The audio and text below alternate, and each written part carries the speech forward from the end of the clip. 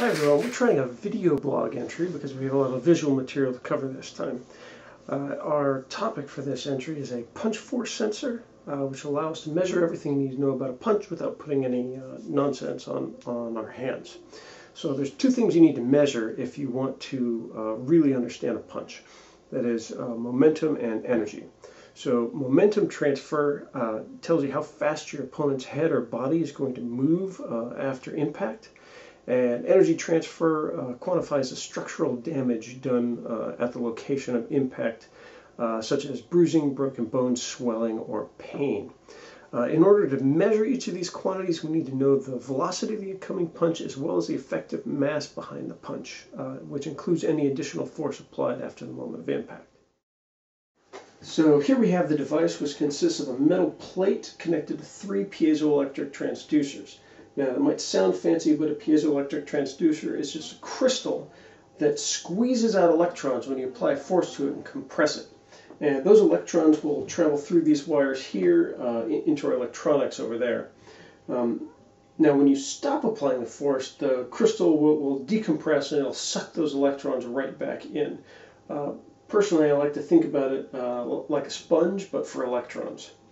Now, these crystals here are sensitive enough to pick up on the subtle changes in air pressure that come from sound waves, but today we're going to punch them.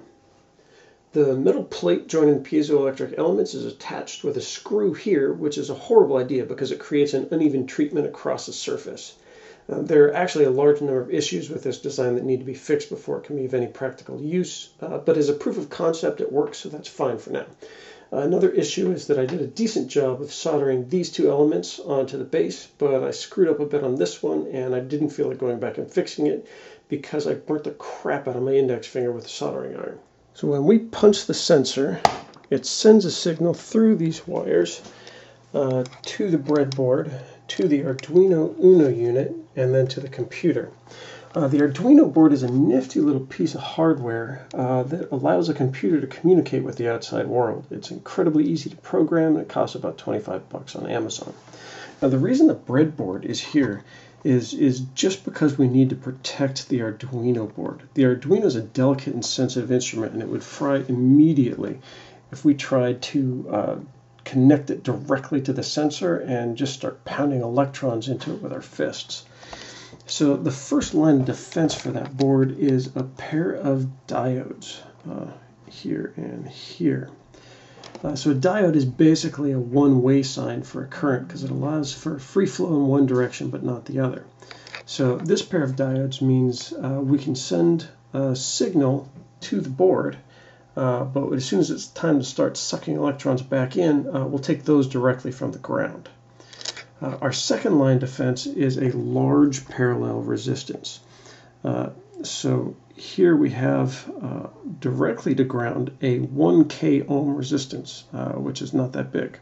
But in parallel to that, we have a 200K ohm resistance to the Arduino board. So whenever we do create electrons by punching those piezoelectric transducers, most of the current will actually just go directly to ground, and we will just get just enough to get a signal from in the Arduino unit. Once we get a signal in, we can plot a force curve, which tells us the force of a punch over time.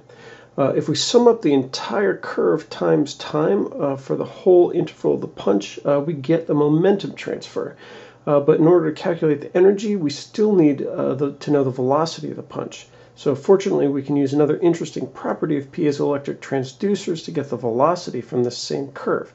Since force and distance share a linear relationship in the operating range of the crystals, we can actually take the slope of the line up to the peak force and calibrate it to give us the velocity.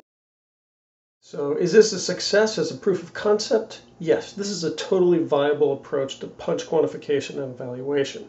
Now, does this sensor itself work well? No. Honestly, I have to punch it about 10 times to get a good read, and then when I do get a good read, it's about 30% error rate. So the sensor itself needs to be redesigned and better built, but we'll have to visit that on another day. So thanks, everyone.